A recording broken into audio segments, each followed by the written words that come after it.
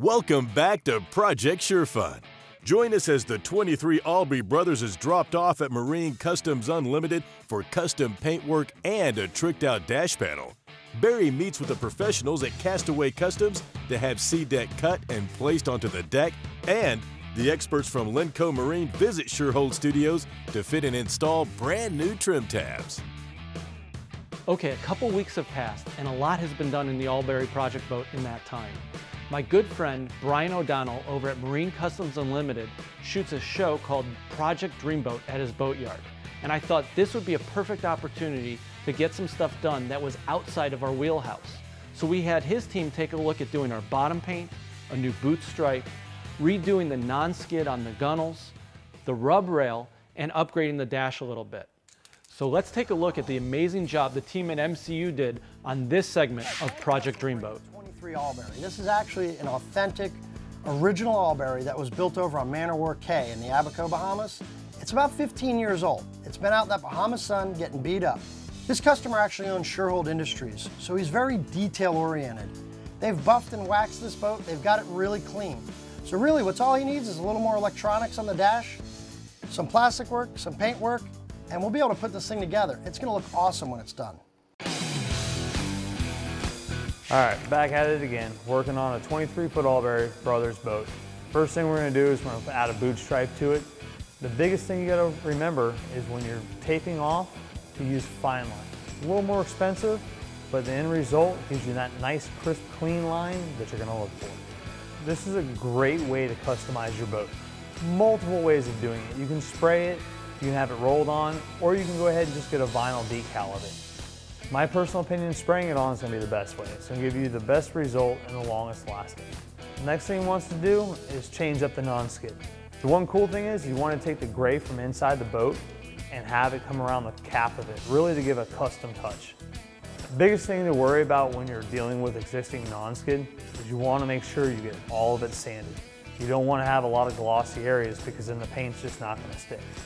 Now when we sprayed this boat, we were just doing the cap. Biggest thing with that is bagging it off. Like I've said 1,000 times before, it is the biggest crucial key point to make sure that you have no overspray going anywhere you don't want it to go. I wound up actually having to tape myself into the boat to make sure that I was covered completely. Now, we got lucky on this one. We got an all grip chart out and we were actually able to match the color to Whisper Gray, which is a standard color for all grip. Went around the boat a handful of times till I was comfortable with the way it looked, and then we were done. It was on to bottom paint. All right, so the boat was sandblasted for me. So it was pretty easy. I just went underneath there and kind of touched things up, sanded it, made sure that everything looked good. There was no big divots or anything that needed to be repaired. The next step we did was we used a 2-part epoxy barrier coat. That's gonna help any water intrusion getting towards the hull of your boat while it sits in the water. Once we finished the epoxy barrier coat, we went ahead and went on to bottom paint. Now, the owner decided to go with a black, tie in the rub rail, and some of the other stuff. We used a regular 9-inch roller. We followed the manufacturer's guidelines on what nap to use and how many coats to put on. Now, obviously, there are some areas around the motor and a couple other things, like if you had a trim tabs, you're not gonna be able to fit a big roller in there. You can take a little 2-inch disposable brush and just kind of dab it in and help it kind of blend out. Now that I'm done, it's on to Robbie. So get the cameras out. I got more work to do, guys. All right, so Brian's got me over here installing the rub rail for the Albury Brothers. Well, the taco rub rails mainly come already pre-drilled. They're usually every 6 inches. And they come in 20-foot straight pieces, so you don't want to bend it too far, it'll snap. So you soften it up with a little heat, get it warm, make your round, and screw as you go. And then after you put the insert in, the insert is actually what actually takes the hit when you're rubbing up against a dock or a pylon. That's what the actual protection is on the boat. I think it totally changes the look of the boat. I mean, the boat just looks unfinished until it gets a rub rail on it. It makes it really come together in the end. They brought in this 23 Albury. We're gonna make a custom dash panel for it. We started out in this project working on the top part of the console. There was some existing holes. We didn't need to go really thick on the material, so we chose 1/4 inch. It'll serve the purpose. We moved on to the middle section and the bottom where your helm's gonna go. We go with a little bit thicker material because of the structural. with your monitor and stuff, you don't want that to crack, so the thicker material is a better option at this point. Once we had all the panels cut, fit, it looked good, I went ahead and officially make the layout, and doing so you gotta split some fractions and stuff like that, and I'm not gifted in math, man. So the iPhone has been awesome. It has a great app, I'm not gonna lie. It'll all help you out and make everything in line. Sometimes when we get pieces and we kind of realize, hey, this is the hot thing right now, we'll go ahead and make a jig that'll have that cut out, laid out for us, so we're able to, it's just more efficient later on for us. It gives it a better product, you know, because it's consistent. You're gonna wanna put a pilot hole in. The acrylics, you gotta be careful, because if you don't use the right bit, you can blow it out, crack the panel, router it out, give it a nice clean hole. Looks like a machine did it in most cases, and that's what we try to do here. After that, we went outside to the boat and started to prep it for epoxy and gluing it down, because we want the effect of no screws. We mixed up a little bit of two-part epoxy, and we used a combination of 5200 and a lot of clamps. And I can't stress that enough. We use the epoxy because it's fast set, and the 5200 does take a little bit longer for it to cure. So over time, the epoxy really is irrelevant, because it'll actually kind of crack away if the boat's flexing a lot. The 5200 will not. It'll keep its properties and hold that panel on there, but it'll let it move a little bit. The epoxy helps us just set it a little quicker and hold the panel from shifting. You're gonna see that I use an awful lot of clamps, a couple different styles, squeeze clamps, C-clamps, because certain parts of the boat you can only get a certain type of clamp in there, so it's have a good variety. So while we're using all these clamps and tape and everything, Mother Nature decided to give us another curveball yet again. We waited a little bit. We were able to get back out there and wrap it up and get everything glued down. And we're gonna let it sit 24 hours. Unless Brian's got more stuff for me to do, then it could be 36 to 48 hours. And then we'll get back on the boat and go ahead and finish installing all of our components. So after we waited our 24-hour period, we were able to get up on the boat. Very complicated procedure here. You gotta be careful removing the clamps. You don't want to drop them, then you have to bend over. When you're removing the clamps, you're looking for the 5200 to look like you had good seal, so usually it oozes out evenly all around your openings. This way you know you got good adhesion. Good adhesion. That sounds pretty good.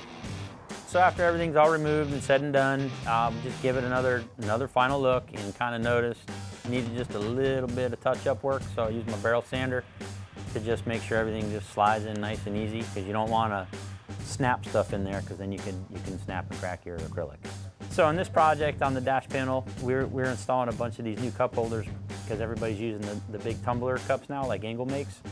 And these really accept it real nice. They won't blow out as you're underway on the waterway and whatnot. After the cup holders were installed, we went ahead and installed our chart plotter, depth finder, and then we moved on to our Yamaha products. We put in our binnacle, key switch, our Yamaha gauge. And after all the setbacks we had, it was just real fulfilling to have this thing done. And I hope the customer enjoys it. All right, Barry, so basically we had a couple of holes we had to fill just to make it to where we had a solid area. We glass and glue everything in. The black acrylic really came out nice. We custom cut everything to fit. We polished all the edges nice on the outside. It's a really nice layout. It came out really good. Yeah, I'm really excited about it. And then we got the two-tone on the non-skid. You guys redid all our non-skid. The non-skid came out really nice. I was really glad with the selection we went with on the color. It really tied into the existing stuff on the inside. I know you had to bring the wife in to check to make sure she was going to be the right happy color with it, and it really worked out good. And I hope you guys really like it. It really finished off nicely. Following out to that black rub rail, that really completed the boat. Yeah, the boat needed the new rub rail, and then the bottom paint, you guys did that sandblasting first. Yeah, we because completely stripped the bottom, all the years. old layers and years of paint. It's actually going to make the boat more efficient. You're going to notice that the next time you get out on the boat and run it. And with that nice Yamaha gauge, and you're going to be able to see your gallon per hour burn and everything. You're going to notice some major savings in fuel economy. Okay, well, you and your team did a great job. I really appreciate it. We got to get the boat back to the shop. We have a bunch more projects we got to do before this boat's ready to go back in the water for us. Once we got the boat back from MCU, Sam and I had the task of putting in all new steering hydraulic lines and rigging tube to get the boat all set for steering. We got our helm unit and cylinder unit from Seastar. They make some great stuff. Now, it was really important to me when we were doing that project that everything came up through the center of the splash well. I wanted to make sure once we got both those swim platforms on the boat, there were no tripping hazards on either side. Now that that is all complete, tomorrow we're sending the boat up to Rockledge, Florida to see our friends at Castaway Customs to talk about where we're going to do some Seadek across the boat.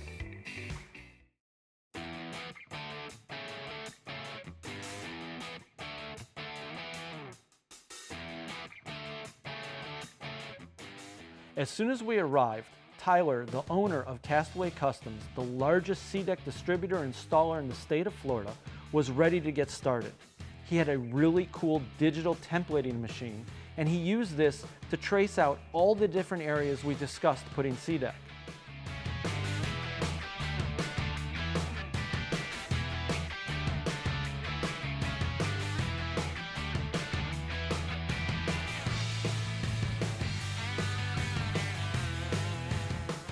All this data was pulled into their CAD system where the designers were able to lay out the parts digitally and get them ready for cutting. Once designed, I reviewed the color options with Tyler and the material was off to the cutting tables. These CNC cutting tables not only cut out the shape of the pad, but they also have several internal tool heads that automatically change. With these tools, they can engrave all kinds of designs and patterns into the material.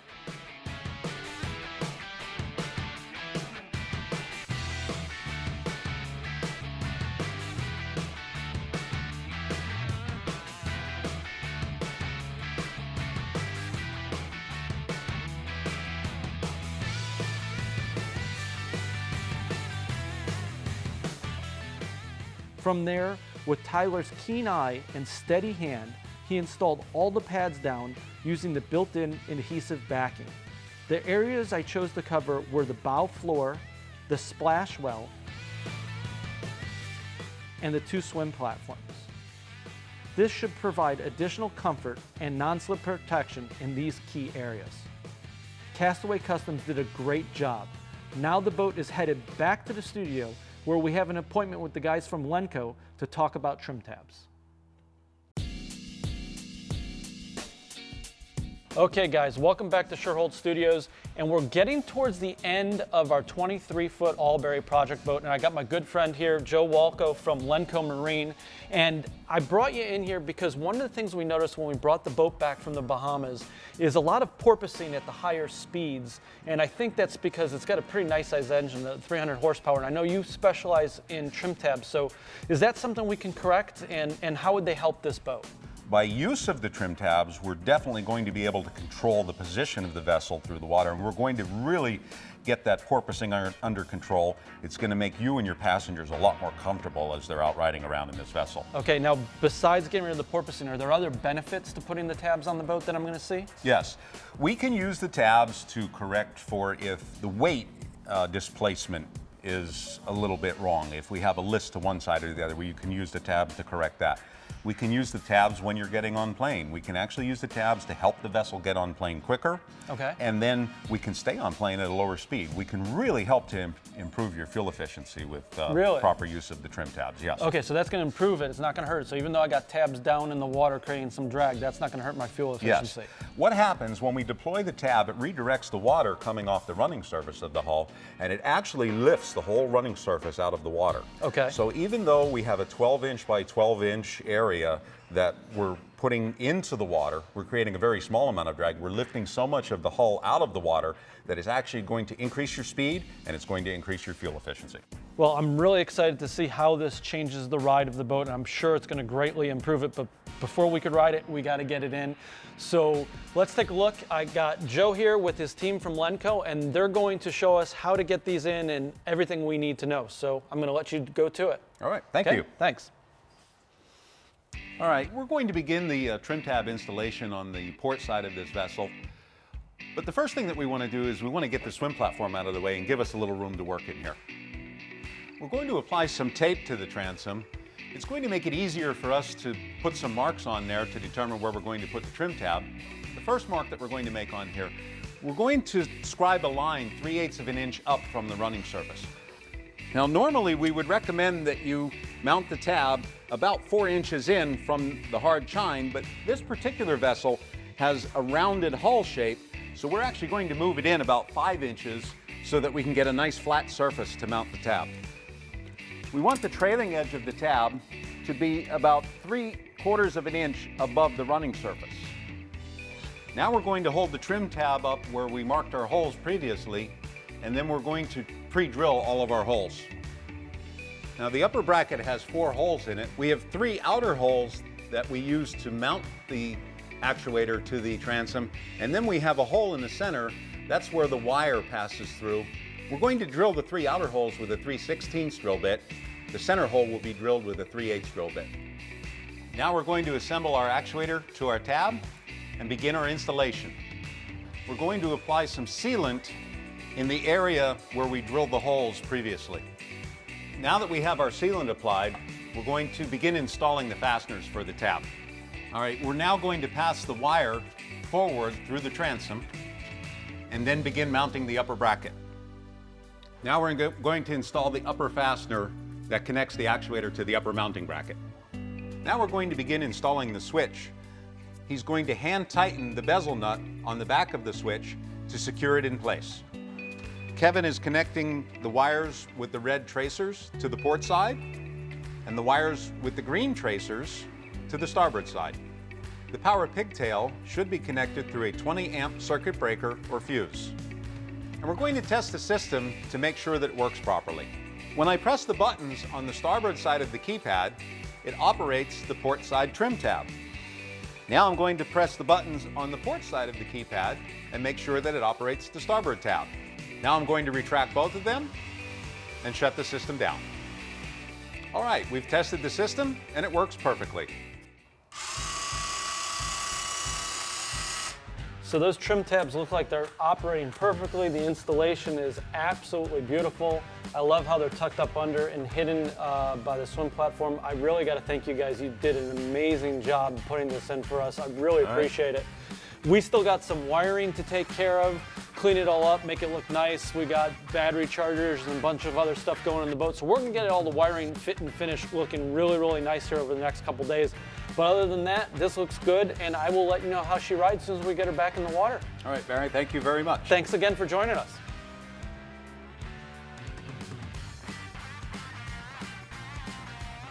On the next segment of Project SHURFUN, the owner of Mate Series stops by Shurhold Studios to install their combo rod holder cup holders in the gunnels of the Albury.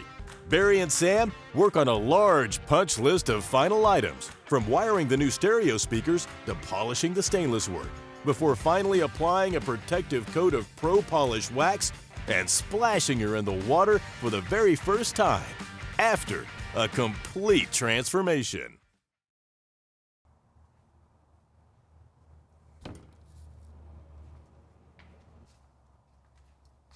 Really? Sam must be messing with me. There we go. Clean and simple.